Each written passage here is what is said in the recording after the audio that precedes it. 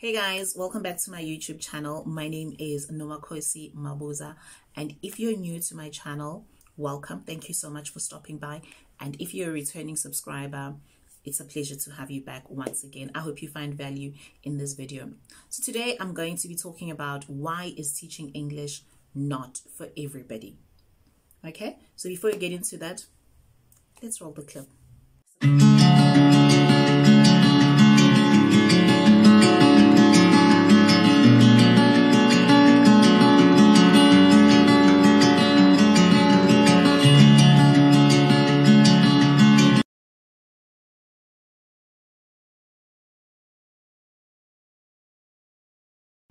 All right, so as you know, I have 4 years of experience, going on 5, teaching English online.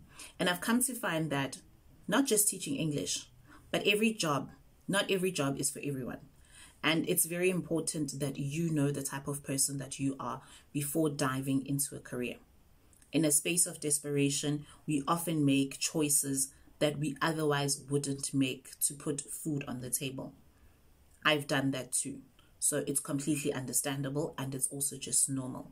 However, in my journey of finding myself career-wise, I've come to accept that there are jobs that are just not for me. I have call center experience, and I'm absolutely grateful for that experience, simply because it taught me how to do cold calls and how to be confident in a call with a stranger, or to converse with a stranger and build rapport. However, what I've found with taking a job, just any job, is that it wears you out, and it leaves you in a space of not even knowing who you are, what you want, and what you are all about. You get into that state of exhaustion. So the reason why teaching English online is not for everybody is because it looks for certain characteristics. I'll name a few. As an English teacher, you need to understand that these people have a very small understanding. Some have a big understanding, but most of them have a very small understanding. They know the language, they just don't know how to express themselves clearly. If you lack patience, this job is not for you. If you don't have the patience to teach somebody and to allow them to grow in what they're learning, teaching English is not for you. Because you'll be impatient with your clients, and what will happen is that your clients will get to a point where they will reserve themselves and not express themselves in a way that you want them to, or in a way that you hope they should at the level that they are, and they will ultimately end the lesson and give you negative feedback. Negative feedback means less bookings. So it's very important to check yourself, be honest with yourself. Am I patient enough?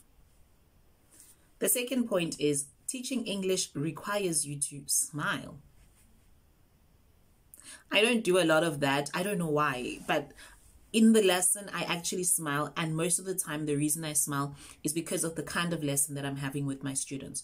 You need to be smiling and also giving them that welcoming facial expression to say, listen, it's okay.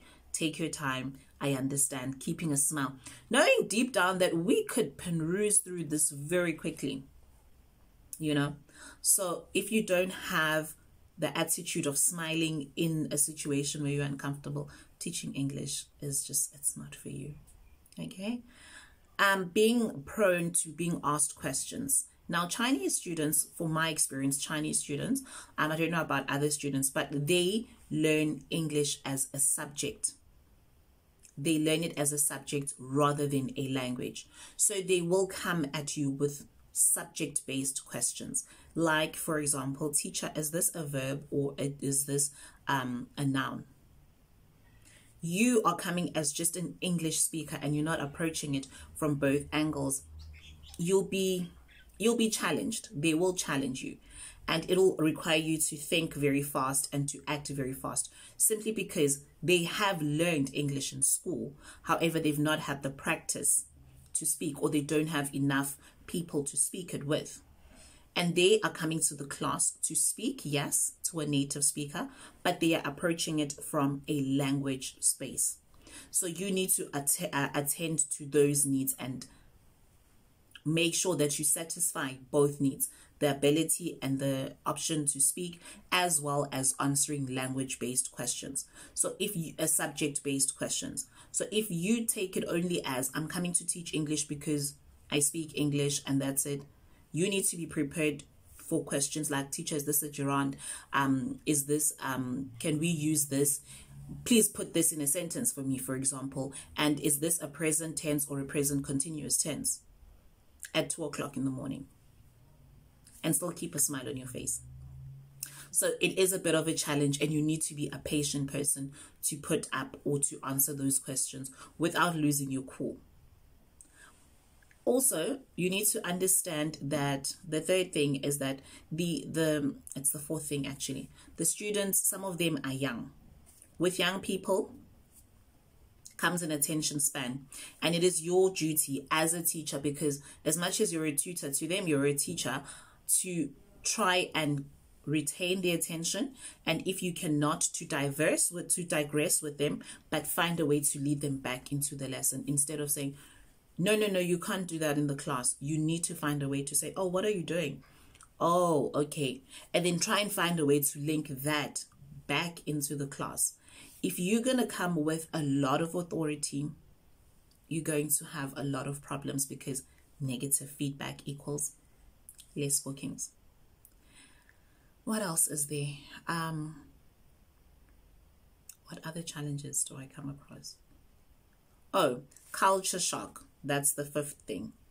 Culture shock is a thing, and I think that's the main thing. You need to understand the country and the culture, as well as the politics of the country that you're going to teach in. Because if you come with, for example, in South Africa, we can say and do most things because it's country, you know what I mean? And you need to understand that in certain countries, some of those things actually do not even exist, or they don't know them, or they're probably not allowed to say them.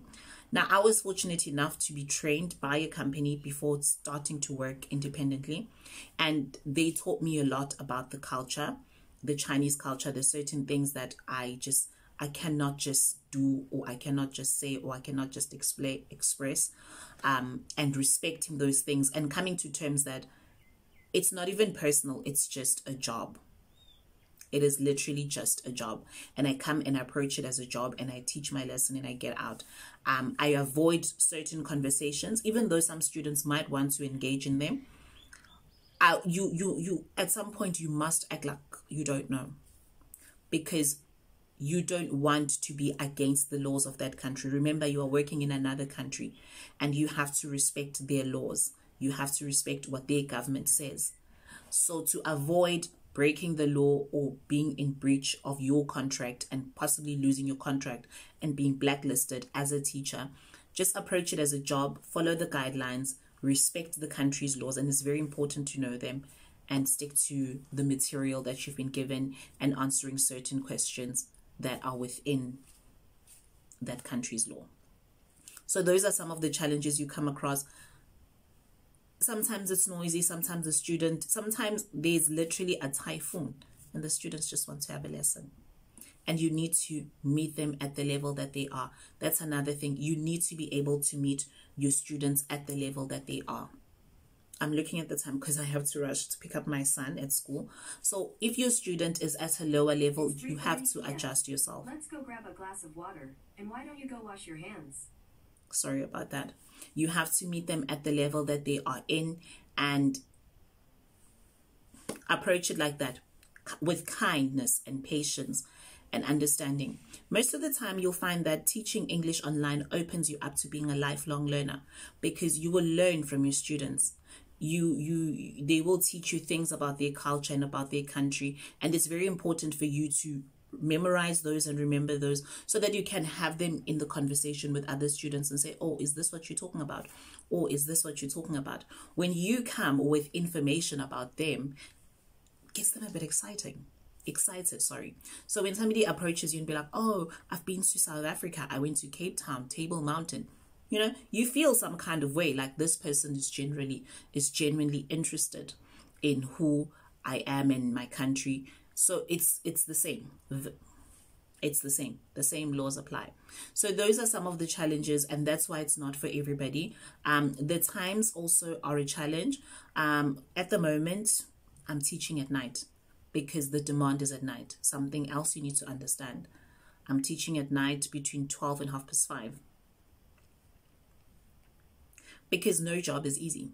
Because it's not just, oh, I'm just going to wake up, turn on my computer and teach. I have to wake up and teach my classes, look presentable.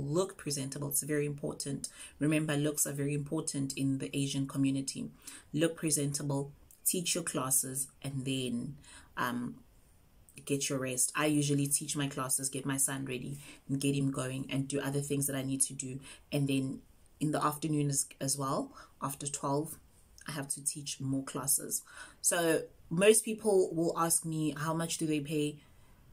It's not easy for me to say how much do they pay, because there are different platforms that people teach on. There are different bonuses. There's different schedules. The money you make is up to you.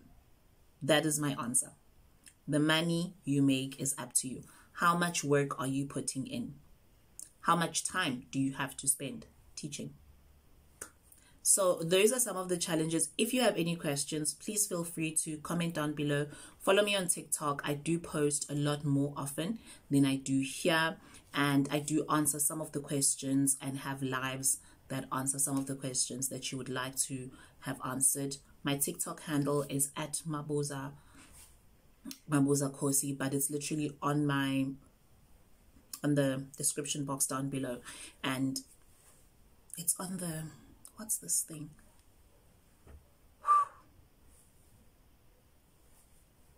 On my profile.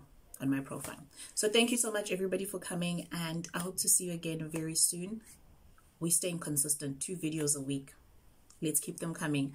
I'll see you next time. Bye, everybody.